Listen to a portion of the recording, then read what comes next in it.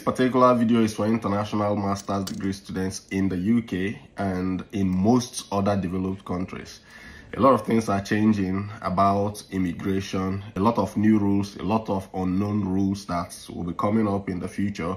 But this is what you must do. If you have a long-term plan, then you need to start acting differently from the rest of the crowd. Because a lot of people, when they come over to a new country and their master's degree program starts, they're more interested in just focusing on that master's degree alone, and the fantasy, the new environment brings, how they go out to places to see matches, to see this, to see that, take pictures, make videos, send back, and all of that. But you need to be a different person and concentrate on the following things. Now, do the best you can to get the best of results out of your master's degree. There's a reason why I'm emphasizing this.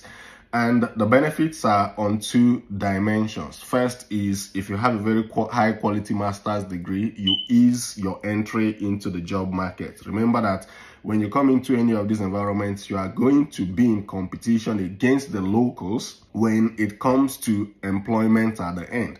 Remember again that the local people know their culture better than you do. They know the language better than you do. They have, in many cases, especially in the UK, an advantage of oratory. If you don't have a top quality master's degree result, you may struggle to land yourself a professional job. Focus on it, get the best of it. But while you are focusing on that master's degree journey, there are other things that you must not forget. You need to have a second option. That second option that you have, which I even prefer to call your first option, should be to start working systematically and strategically towards a fully funded PhD program. It's best that you have a fully funded PhD program and then you land yourself a job. At that point, you have the option to make a choice, than that you do not get that fully funded PhD and then you begin to struggle to land a professional job at the end of your studies. What must you do if you're interested in that fully funded PhD? First of all, you need to start from within your university, the place where you already are. Start working from there towards your PhD. First, you need to pay attention to the lecturers within your school, within your faculty, and maybe any other allied faculty where the knowledge you are gaining through this master's can be applied to solving a research problem. Identify the ones who normally have funded projects from maybe the government, from companies, from different institutions that give them funding which enables them to hire PhD students. Identify those lecturers and then do the following. Number one, see what their research interests are and see the possibility of aligning your research interest with their own. By the time you've been able to do that, find the one who you can align your research interest with his or her own. Then you need to reach out to that person. Write an email to the person, say, I am so-and-so person. I just went through your profile. I found your research interesting and I would like to join this particular research group for so-and-so reasons. These are the skills I have and these are the things I bring to the table. If I am given the opportunity to join your research group as the level of a PhD. I'm not going into all the details of what you should write in the email, but there are tutorials here on this platform on how to write cold emails. Go back to them and learn, master your cold email, and then you go write it to the person. After you reached out to that person, the other thing you must do with those people, with at least one of them,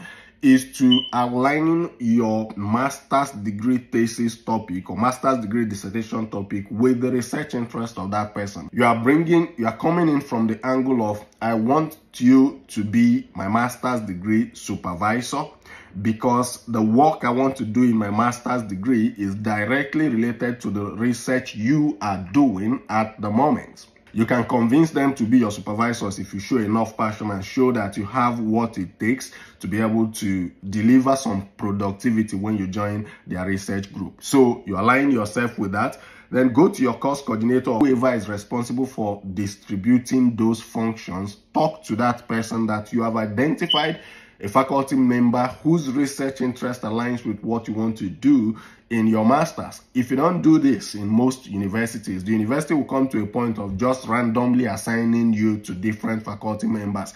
But remember that success is not a random activity. Success is planned, is strategic. You have to work on it, you have to plan it, and then you have to be intentional about it. So take that intentional initiative, go meet them, and get yourself assigned to one of these lecturers. Now, by the time you get assigned to the lecturer, then you need to show your workings. The first thing that you must do, which is going to melt the heart of every supervisor towards you, is to do the best you can to produce a paper or a conference paper, a journal paper, a conference presentation out of your thesis or out of your dissertation, whatever it's called in your own school. You can do something like a literature review, you can do something like an actual paper, or you can do a conference where you go to present the outcomes of your research. Why do you need to do this? Because every supervisor, every professor, every associate professor, they are all interested in producing journal papers. And you would have shown them and convinced them that beyond knowing the book, you also have that interest and you have that capacity to write and produce journal papers. This is going to be of massive help to you. And I know that many of you will go complaining, oh, time is not there. It's just 1 year. I can't do this. I can't do that. There are lots of tools now that can help you on the process of getting your paper published, refining your ideas, giving you the right suggestions, and a whole lot of other things that you can do. There are tutorials on this platform on our YouTube channel where you can go to and learn how to do academic writing. In fact, last year we had a series on academic writing. We had lecturers from pharmacy, we had a lecturer from biological sciences, we had another lecturer from humanities and geography, we had another person from engineering who came in to teach about academic writing and how to publish journal papers. You can go back to those videos, refer to them, or if you can't find them, just drop a message in the comment section and I will send a link to the video to you. Let me know in the comment section if this is what you're interested in doing. If you watched this video till this point, go to the comment section and tag Academy of Scholarships and Transitions. If you do this, these things I've told you now, then you have improved your chances of getting a scholarship fully funded in your school. But don't stop at that. There is another dimension, because your school may not have so much funding at the point you joined the university. And if the school does not have that amount of funding to cover your studies, then you need to take this strategy out of your school to the general public of schools within the country where you are studying and intend to stay. You go to any of those countries, say for instance in the UK, there will always be a website where they have like a unification of posts about scholarships, about funded PhD projects, and then about postdoctorate degree studies. In the UK, the website would be jobs.ac.uk, jobs.ac.uk/PhD. If you go to that website, you'll be able to find funding opportunities in other universities in the UK, and you can start applying this same strategy to those people. We're going to talk about jobs in the next video, what you need to do to be able to win a job and be secured by the time you graduate. This is Academy of Scholarships and Transitions. If you found this video useful, hit that share button just right now. Bye.